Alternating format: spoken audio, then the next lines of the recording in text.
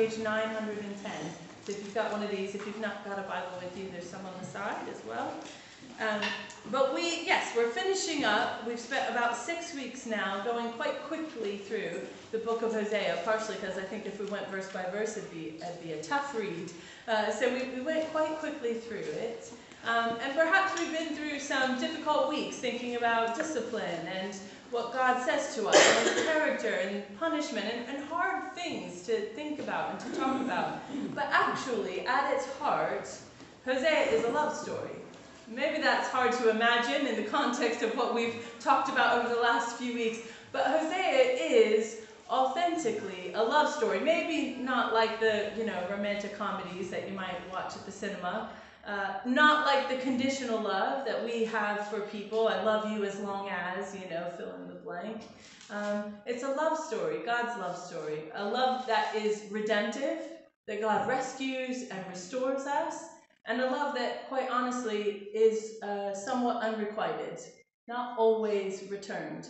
That was true in Hosea's time, and that's true in our time, isn't it, as well? That God offers a love to people that is not always returned. But Hosea is, in fact, a love story. I'll remind you, just so we can think about where we've come before we finish up today. Hosea actually begins those first 2 chapters telling us the story of Hosea himself, his own personal experience, how God wanted to speak to the nation of Israel through his life, through his relationships. And so we see Hosea, perhaps he fell in love, we don't know, but perhaps he fell in love with a woman who was working as a prostitute. And so he went to rescue her out of this life. Because a person who would find themselves in that position in one form or fashion is probably trapped. They're trapped perhaps she was trapped by addiction, perhaps she was trapped by another person who kept her there, or maybe she was trapped by her own choice, that it was an easy way to make money, perhaps. It was a way to support herself. We don't know why she ended up, but she was trapped and she needed to be rescued. And so Hosea went and rescued Gomer out of a life of prostitution, and he said, I will love you, and I will care for you, and I'll make you my wife. And so they were married, and they had a child together, and perhaps things were good for a time, and then what we know is that she had an affair. She became pregnant outside of the marriage, and Hosea said, it's okay, I still love you, I'll forgive you, and I will raise your child as if it's my own.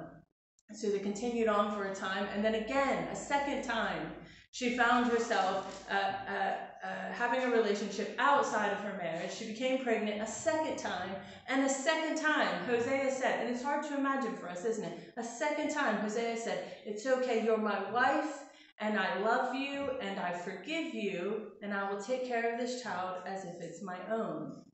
And then, inexplicably, his wife Gomer decides to leave the marriage, to run away from home, and to go back to her life of prostitution.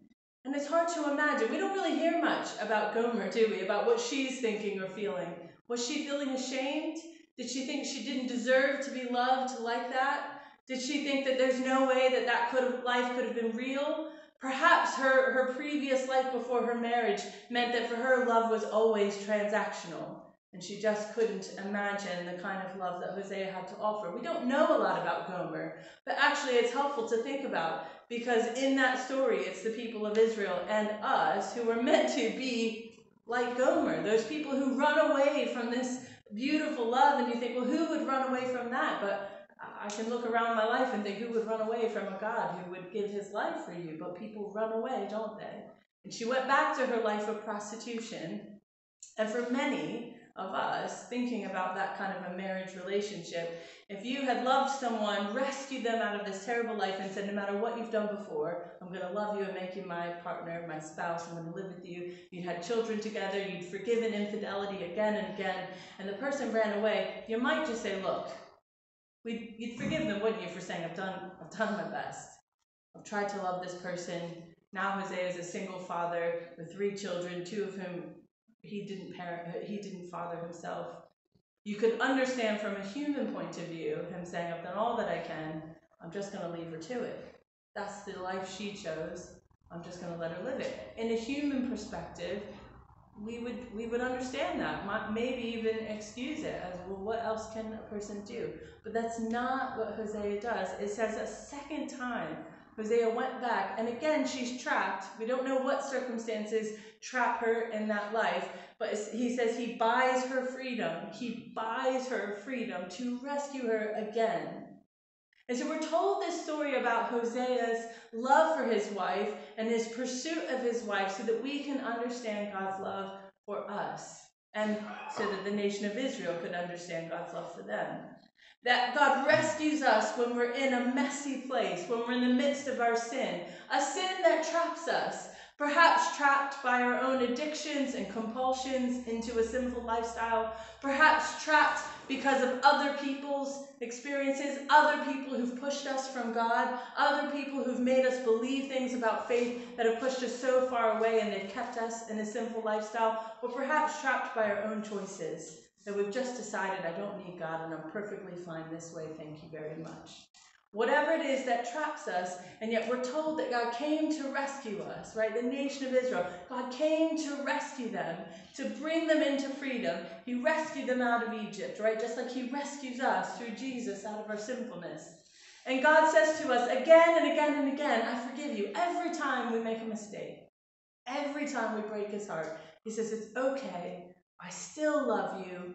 I do forgive you. I understand you've got this whole history and it's a difficult thing to leave behind your past life. And so I take you as you are. And even when you bring things into the relationship that should have never been there, I will, like those children, I'll just accept you as you are and I will love you as you are. And yet still, what happened in Hosea, and perhaps what happens in us sometimes, is yet still people who've been loved like that, they still run away sometimes. They still go back to old habits. And again, what are the reasons why? Why would someone run away? Well, perhaps it's our own addictions or compulsions. Perhaps it's the experiences of people. I've met many church people over the years who had something horrible happen in a church, and they say, I just can't have anything to do with God. Because sometimes it's people who push us away, right? Someone else who pushes us away from God. And sometimes it's just quite simply our own choice. We say, actually, it's not for me. I don't need God. I have a different set of things that are important. And so we run away like Gomer, back to a life that we said we were leaving behind. And this is where we pick up at the end of Hosea. That all throughout Hosea, God is telling this story to the nation of Israel. And actually, when we root it in the context of this relationship, all that anger and frustration and hurt and pain that we hear God expressing, it kind of makes sense, doesn't it? If your partner that you've given your life to, committed in relationship to, cheated on you time and time and time again, and then ran back to prostitution, threw all of your love back in your face, you would feel angry, wouldn't you? In fact, you might be tempted to say, you know what you really deserve? You might want to say, this is what you deserve. You deserve whatever bad things happen to you. You deserve it, because hurt and anger. And so we see this in God, that justice says, look, what you deserve is. And yet what we see over and over again in Hosea is God, a bit like we do at times, wrestling with the emotion of what it means to truly love redemptively, unconditionally, without expectation. A God who loves and says, I'm still going to forgive you. I'm still going to come back for you time and time and time again. That this is the picture we have in Hosea. So we understand the anger, and yet God says, I don't want it to be that way. God says that there is actually a solution. There could be a resolution. And so today, we aren't going to read them all, you'll be happy to know, but we're finishing with chapters 12 to 14. And chapters 12 and 13 is more of that, God sort of saying, look, this is what you deserve, and this is what you should experience, and this is what should happen to you. And then in chapter 14, we land at, so what's the solution? After all of this, how could this relationship be restored? Is there a way out? And God says there is a way out. Israel can have a relationship with God again. We can have a relationship with God again. And so what I want to look at for just a moment is, what is the solution? What's the way that God says we can come back to him? So we're going to read all of Hosea chapter 14. So beginning in verse 1, Hosea chapter 14, beginning in verse 1. And this is what God says. Return, Israel, to the Lord your God. Your sins have been your downfall. Take words with you and return to the Lord.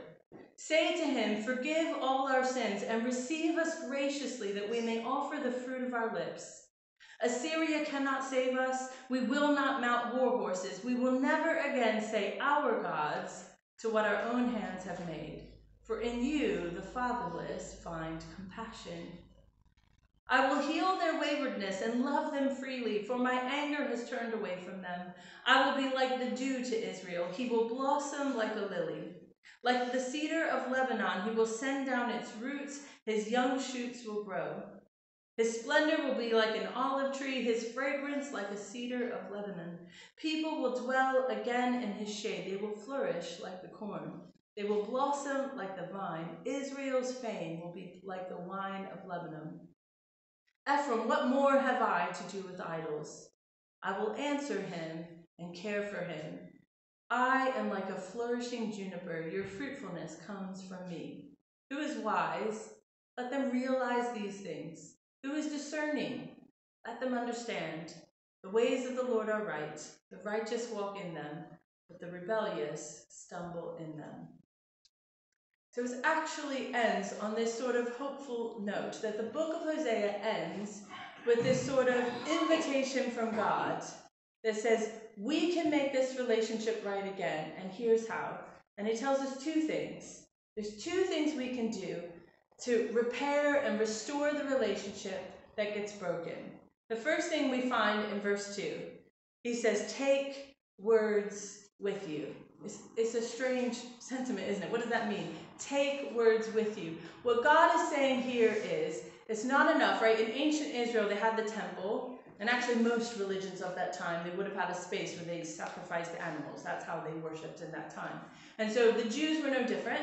They had a temple, and when they sinned, they would go to the temple, and they would go through their rituals, and they would cleanse, and they would sacrifice animals, and they'd say certain prayers and do certain things. And God says, I don't want you just to come back into the relationship as if nothing has happened and just start doing the same things you always did again. You need to bring some words with you. Say something. You need to say you're sorry. You need to admit that something went wrong. It makes sense, doesn't it? If you have a falling out with your partner or one of your kids or a friend, and sometimes, what is the tendency? There's probably not a person in this room who hasn't had a moment where you've had a falling out, and you have that moment, you feel a bit queasy because you know you're going to see that person after you've had an argument, and you have the temptation. What do? Do you just pretend like nothing happened? Do you just, oh, hi, and you know that the last time you saw them was not pleasant, right? You had a bit of a tiff. Maybe a sarcastic comment, you let it pass. Maybe you have a little argument in the morning over coffee, and then when the partner comes home from work in the evening, you think, right, are we going to have it out, or am I going to pretend like that comment never was said? And sometimes, for however long, God says, in the relationship, I've just let it go. I've just said, it's fine. We don't need to get into it. We'll just pretend like it didn't happen, but God says it's not enough anymore, right? All relationships come to a point. There has to be communication. You can't just pretend like things don't happen, or eventually there's a big brick wall and, you're calling solicitors, aren't you? It doesn't work that way. God says you can't just pretend like nothing has gone on, so you need to bring some words. You need to come back and say, I'm sorry. Just admit that something has gone wrong between us. Just say it out loud. And God says, he'll forgive. Just need to bring some words with you. So God says it's not enough to just come back to church and show up and start, singing the songs and listening to the sermons and going through the motions like you used to do. It's not enough to go to a Bible study. It's not enough to just do those things and pretend like you were never distant from God, like nothing ever happened. God said, you need to bring some words with you. When you come to the church, when you come to that space of worship, make sure you bring, along with your worship, along with your prayers, along with anything else, bring an I'm sorry. Makes sense, doesn't it? We want the same. Bring an I'm sorry. The second thing that God says in verse 3, He talks about Assyria and war horses, and he talks about our own gods. What he says there, take words with you, and then the second one is put down your idols. Put down your idols. In other words, stop trying to live your life independent of God. You see, the nation of Israel, when it talks about the war horses and the Assyrians, what the nation of Israel was doing was attempting to find power and safety and security in another more powerful nation. Well, this empire, the Assyrian Empire and the Assyrian king, they'll protect us and they'll be the ones. And God is saying they were never the ones who were going to provide you safety and security. It was always supposed to be me. And they were, it talks about their own gods. Well, in chapters 12 and 13, we didn't read them, but if you went back through, there's spaces in here where it talks about they had dishonest scales, that they were running a business and trying to build wealth. That's chapter 12. In chapter 13, it talks about the king of Assyria. That what basically happens is, what an idol is anything that seeks to take the place of God. Not that you might not believe in God, but that it becomes more important than God. So we trust in money to take care of us or look after us. We trust in power or influence or a good name. And the nation of Israel was saying, there's things that we can do for ourselves to secure our future, to make sure that our future is secure, that our present is filled with the good things of life, and, you know, that money can buy, essentially. Right? Pursuing these things and saying wherever God fits in the mix, he's just one of a few things in the mix. But actually, the thing that I'm pursuing, and what happens with people, so I call this the you're not the boss of me syndrome. When I was a teenager, when I was 16, I used to babysit all the time. I'm the oldest of 14 grandchildren, by a lot. Like I'm 43, and my next oldest cousin is 30, I think. So, and then they're all quite a bit younger after that. So I did lots of babysitting. And I can remember, as well as in the church that I grew up in. I grew up in a church a bit like Beacon, and I was like the oldest teenager, so I was always the phone call when parents in the church wanted to go out for dinner or something. And I did lots of babysitting, and there's always a moment when you go to put the kids to bed, and they were not ready to go to bed, and you're not their mom, and I often got that, you're not the boss of me, you can't tell me what to do, you're not my mom, you know, and you're 16 or 17, you don't look that impressive, let's be honest, and you're trying to like, I am the boss of you, you know, you're still a kid yourself, right? But I think, actually, within all of us lives this toddler that screams out at God, you're not the boss of me. You can't tell me what to do. You don't get to decide my choices. You don't get to decide what I do with my time or my money or how I run my family or how I choose to live my life. If I choose to include God as a piece of the puzzle, that's my choice, but I am the ruler of my life. And that's what it means to create idols, to create things that say, I want to be independent from God. I don't want to need God. He might be a nice extra.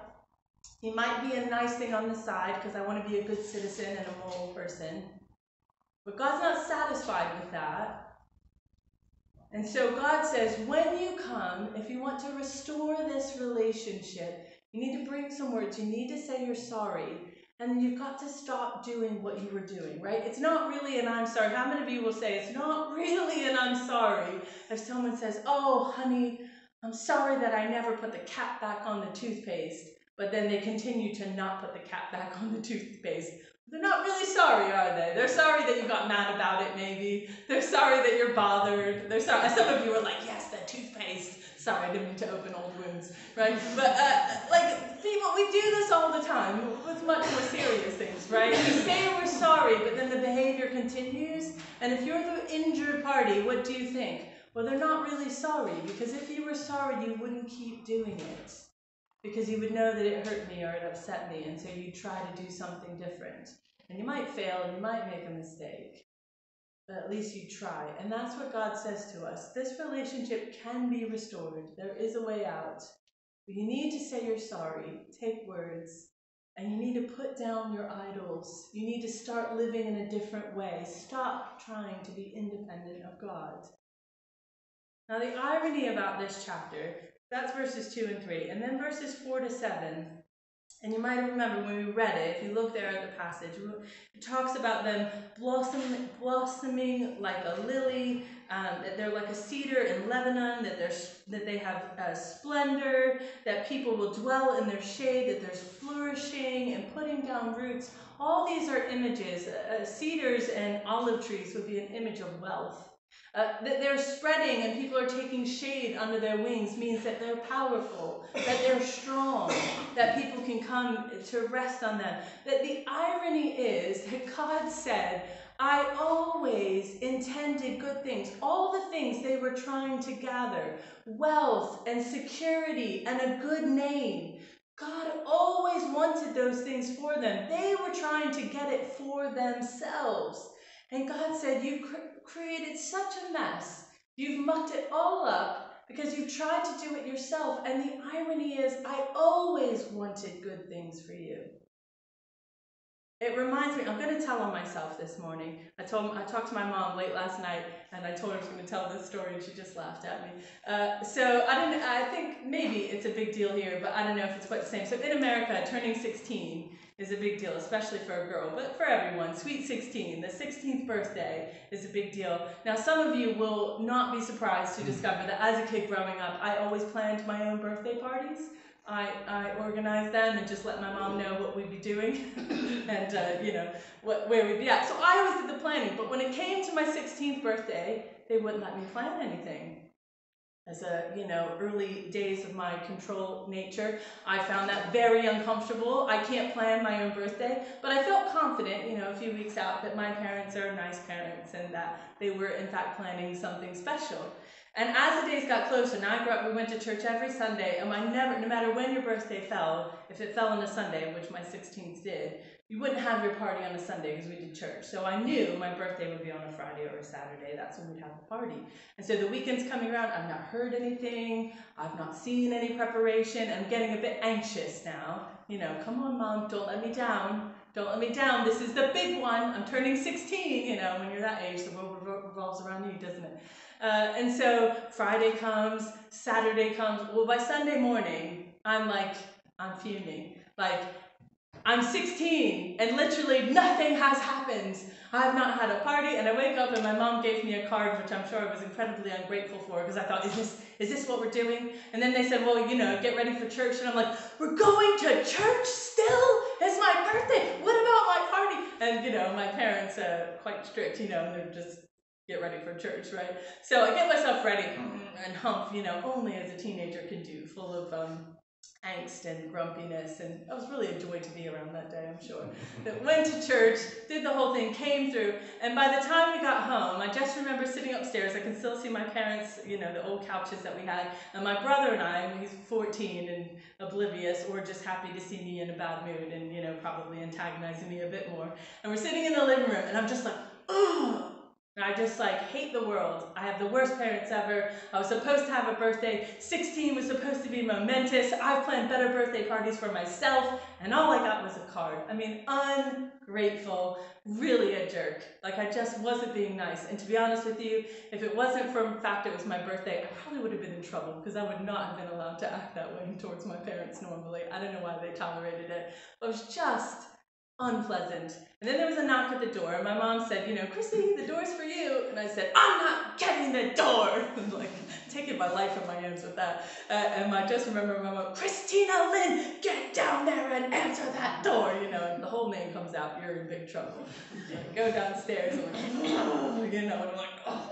And I open the door, and it's a stranger. And I'm about to shout out, I don't even know who it is, which was horribly rude. But I didn't, because a moment later, what I saw out in the parking lot, just at the curb in front of the house, is a long, white limousine. And the person at the door was a chauffeur. And in fact, he had a whole bunch of balloons in his hand saying, happy birthday. And he said, are you Chrissy? I said, oh, yes. And my brother's come tumbling down. He wants to see who it is. And I'm like, Mom. And I turn around, and she's at the top of the stairs. And it's this moment that should have been full of joy. But what did I feel? I felt a bit excited. I felt a bit like there's a limo. I've literally never been in a limo since, so it really was a momentous moment, right? But also, I felt a bit ashamed and a bit embarrassed, and I felt a bit bad. I thought, well, I've been a real jerk. So I ran back upstairs, like, what do I do? Like, this is still a strange man. Do I get in his car? Or like, what do I do? You know, and gave them a hug, probably muttered a quick, I'm sorry. And my mom said, right, go down, you know, and of course, take your brother with you, because there was nothing I could do as a teenager that didn't require take your brother with you. So my brother and I climb into the back of this limo, and it's stocked to the hilt with Coke and Sprite and Fanta and fancy glasses. And so I remember my brother and I each filling up a Coke and chinking our glasses, feeling very special, you know. And of course, I'm still a bit of a jerk, because as we're riding down the road, I'm thinking, would have been a bit more fun if my friends were here. Like, what is wrong with this kid? Well, we pull into the parking lot of my high school, and there's a group of my friends waiting for me at my school. And so they all pile in, and then we go over to a restaurant called the Olive Garden, which is, I didn't even know, it's nice, but, you know, you take your kids there. It's not that nice. And so we go in, and we have this really nice lunch, and have a really wonderful time, and presents and gifts. Now, we ride home in my parents' van, because the limo was just a one-way trip. It's a birthday on a budget, after all. But I remember this whole experience, and I tell you this because for weeks and that whole entire day, I was grumpy and frustrated and not very nice, because I assumed, I expected certain things to happen, and my parents didn't do it the way I wanted, and I really wanted to do it myself. I wanted to plan my own birthday, I wanted to be in charge of myself, and when it didn't go the way I wanted, I just thought, my parents have let me down. They've not done what I wanted, and yet the fact of the matter was, they always had a good plan for me. They always had a good intention. They always wanted something good for me, because no parent, you know, on the day your child is born thinks, oh, if you're, you know, good parents, and not all parents are good parents, but no good, loving parent holds their baby and thinks, I can't wait till I get to discipline this child. I can't wait till I have the day when I can send them to their room for being disrespectful. Like, no parent wants that. You're filled with hopes and dreams. You want good things for your children, and you want it when they're 6 months old and when they're 60 years old. You're always wanting, and you can't choose for them. You can't decide for them. That's the painful bit, isn't it? When they start getting to be, you know, in their 20s and 30s and 40s, and maybe if you're lucky they come to you for advice. Because all you can do is give advice, offer a steer, encourage them, hope you've given them enough, and then you watch them make choices. And you hope they make good choices, and you want them to have a good future, and you want them to experience good things, because that's what you've always wanted for them.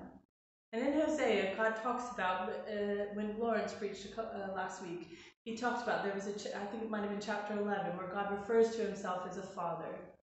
Like a good father who always had good plans. And that's what God says here at the end of Hosea chapter 14.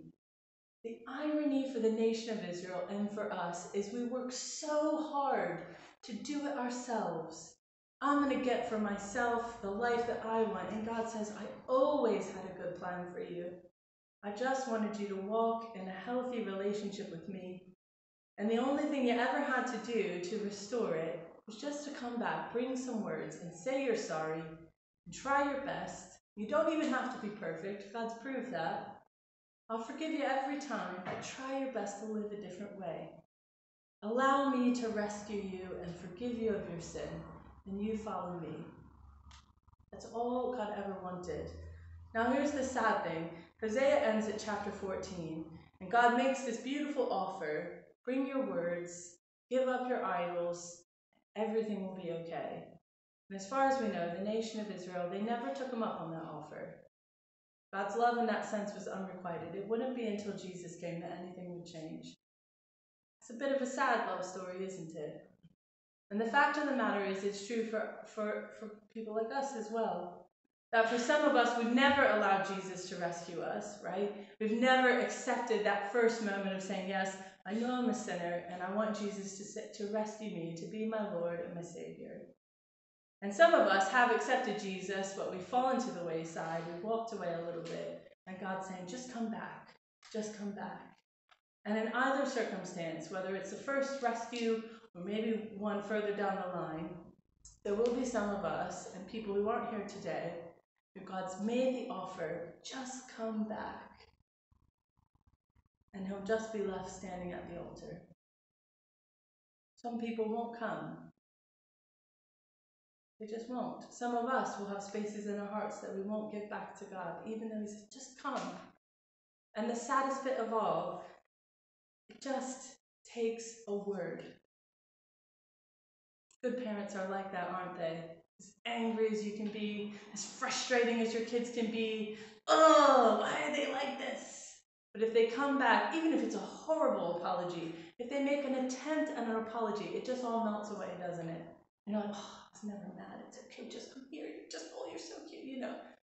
And we just love them again, don't we? It only takes a word.